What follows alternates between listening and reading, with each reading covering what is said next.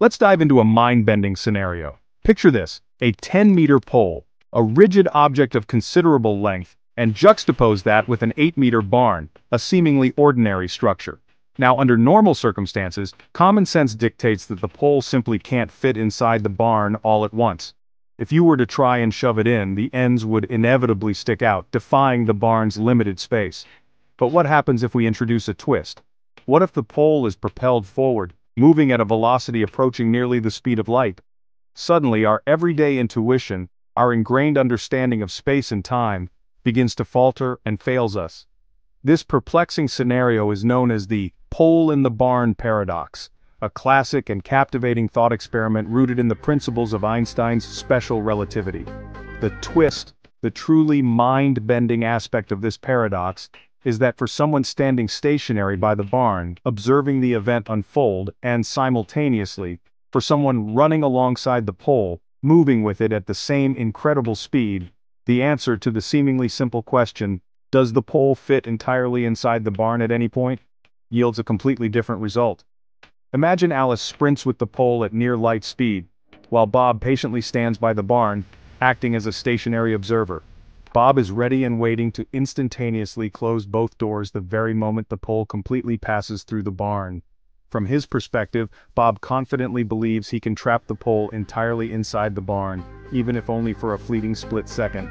However, Alice, experiencing the world from a different frame of reference, remains absolutely sure that her pole is far too long to ever fit inside that barn.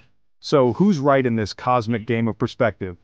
The resolution to this paradox challenges our deepest, most fundamental assumptions about the very nature of space and time itself. Let's delve deeper and see exactly how this seemingly impossible situation can be. Let's consider Bob's perspective in this thought experiment. He's standing near a barn, observing the events unfold. From Bob's perspective, the barn is stationary, firmly planted on the ground, and he measures it to be 8 meters long. Now, imagine a long pole, carried by Alice, racing toward him at a significant fraction of the speed of light.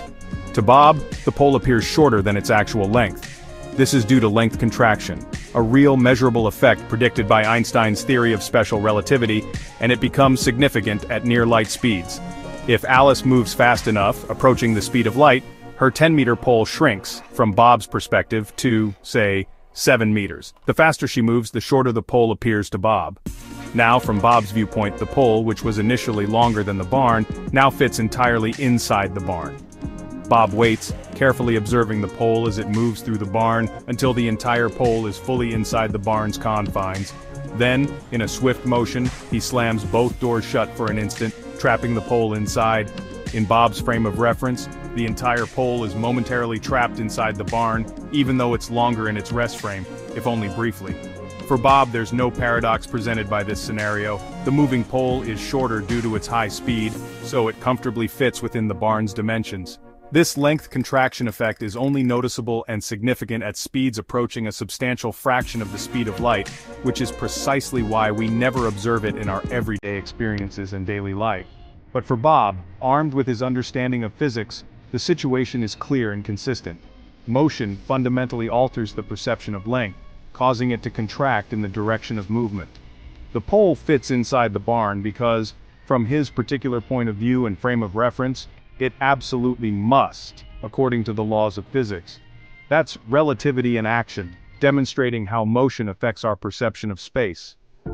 Now let's shift our perspective and ride along with Alice, our observer in motion. We're about to see how her viewpoint changes everything. To her, she and the pole are at rest. They form her inertial frame of reference. She perceives the world from this stationary point. It's the barn that rushes toward her at a significant fraction of the speed of light. Due to relativistic effects, she observes the barn to undergo length contraction, shrinking dramatically to maybe just 6 meters in length, according to her measurements. Her 10-meter pole, remaining at its original length in her frame, can't possibly fit inside such a short, contracted barn. It seems logically impossible. From Alice's view, the situation presents a clear contradiction based on classical physics. The front of the pole exits the back of the barn before the rear of the pole even enters the front of the barn. The entire process unfolds in a way that defies our intuitive understanding. But here's the twist.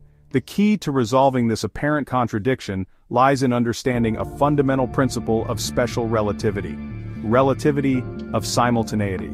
This concept challenges our ingrained notion of absolute time. Events that are simultaneous for Bob, who is stationary relative to the barn, aren't simultaneous for Alice, who is moving at high speed. When Bob, in his frame of reference, closes both doors at once, capturing the pole momentarily inside, Alice, with her different frame of reference, sees the back door close and then open before the front of her pole even arrives at the front of the barn. And the front door closes only after the pole's rear end has completely passed through it. The order of events is not the same for both observers. For Alice, therefore, the pole is never fully enclosed inside the barn, with both doors simultaneously closed. The observed sequence of events is relative. It depends entirely on the motion and frame of reference of who's watching. The paradox deepens as we grapple with these seemingly contradictory observations, but rest assured the fundamental laws of physics remain consistent and unbroken throughout this relativistic scenario. Both perspectives, Bob's and Alice's, are equally valid within their respective frames of reference. That's the strange and counterintuitive yet ultimately beautiful nature of Einstein's theory of relativity. So who's right, Bob or Alice? Relativity says both are. The paradox dissolves when we accept that space and time aren't absolute. The pole fits depends on the observer's frame of reference. The relativity of simultaneity means each observer has their own version of now. Lorentz transformations and space-time diagrams help us translate between these perspectives. The pole in the barn paradox reveals that space and time are woven together as space-time. Our measurements depend on our journey through this fabric. The universe is far stranger and more wonderful than we ever imagined.